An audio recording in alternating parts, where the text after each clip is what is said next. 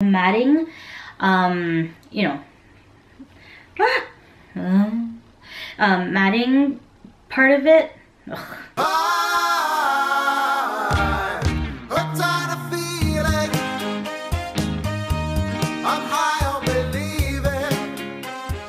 Hey guys, welcome back to our channel. I am doing something a little bit different today, and I am actually going to show you guys my higher end makeup products. I'm not one to splurge on makeup, especially on makeup that costs more than $10, but these are items that I have collected over the past year to 2 years, maybe even 3 years. But honestly, I would get it if it was my birthday, Valentine's Day, anniversary, if it was gifted to me like a gift card. This would be the only time I would actually splurge on myself with regards to makeup. As you guys may or may not know, if you go back some videos, I used to do makeup tutorials a lot, and I was always known for the drugstore product makeups because, you know, makeup has to be affordable, and honestly, how long are you going to be wearing one certain product until you find something else, you know, even better?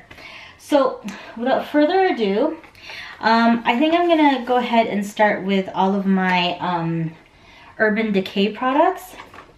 I have a couple here, trust me. I have way too many. I have, first and foremost, it's the Urban Decay De-Slick Mattifying Powder. I bought this because I'm not really into putting foundation on my face. I tend to get sweaty and really oily a lot quicker than, you know, usual person. So I personally like these types of powders as opposed to the regular powder that has color on it, because I'm not one to wear foundation. So this is what it looks like. It's white. It goes on like that. It's, you know, it's white, but it blends into your skin really nicely. It comes with this this little spongy thing here. I've never actually used it. I like to use it with a brush, but that's what it looks like. And of course, Urban Decay and their beautiful packaging.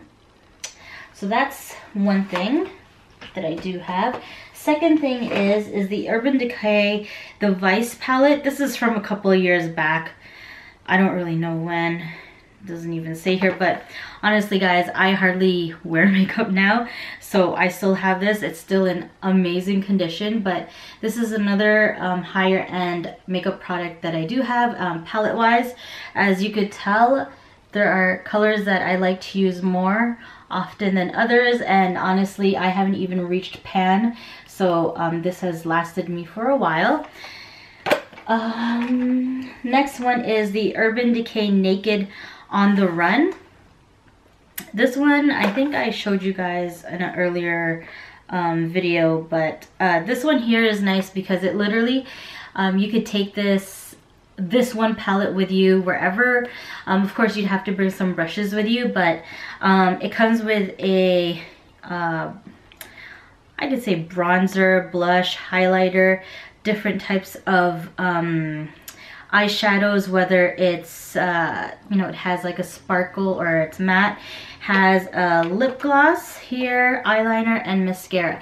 So this is kind of like your all-in-one. I personally like this one a lot because it's very compact. It has everything that you need. So yeah, this is one I like, and I actually use that often. The other Urban Decay I have is, see, look, I haven't even like taken this out of the package, but anyways, it comes with something. Is the Naked Urban Decay Smoky Palette. I don't know if you guys can see that, but yeah. This I was actually wanting and waiting for, but yeah. Because I'm more of a smoky eye type of person. One other thing is the Sephora. Sephora makeup palettes are actually relatively priced. I think this one was $20, and they're all shiny or sparkly. So their packaging may have changed since this is from a while ago. But I love this. I love this to just kind of like give that hint of like sparkle in your eyeshadow. The other thing is the Sephora favorites. I actually love Sephora favorites. You kind of get a sample of higher end lipsticks, eyeshadows, mascaras, and everything like that. So I did ask Jordan for this. Oh, Jesus. Last year for Christmas, because everything fell on the ground. You get a lip gloss from Smashbox, Marc Jacobs, NARS, and Buxom, and you get a lipstick from Bite and Urban Decay. I think this is still available, so if you guys wanted to check it out, go ahead. This is a really good little little package or trial package. But I think the Smashbox one, I think this is regular size, to be perfectly honest with you. So yeah, so there's that. I have the NARS Orgasm blush. I love this blush, guys. This is an amazing blush. If you were to get one blush, you got to get this one. It's awesome. I'm not wearing it right now. I'm wearing my old Sephora Trio one, but yeah, I do love this blush a lot. Another one is the Anastasia Beverly Hills Dip Brow Pomade for your eyebrows. Ever since my eyebrows decided to not grow back, I've been kind of filling in my eyebrows sporadically. I'm still trying to figure out how to do it. So I've used this. I mean, a little bit goes a long way, trust me. But yeah, and I have this in dark brown. I also have two YSL lip products. The first one is the Rouge Pure Couture in number 19, and it's this color here. It's an amazing fuchsia.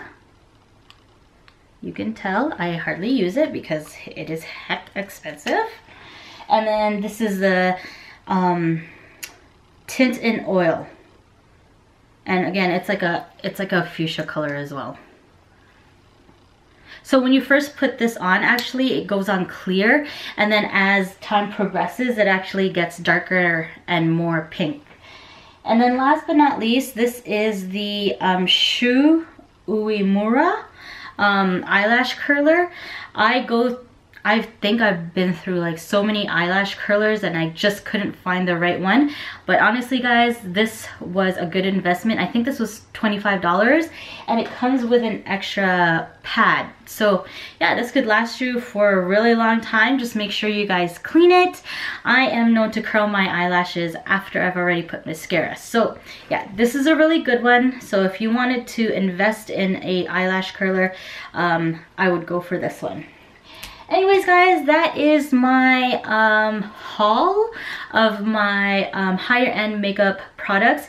If you like this kind of video and want to see more hauls of my makeup, or actually just see my makeup collection, leave it in the comment box down below, and always please like, share, and subscribe.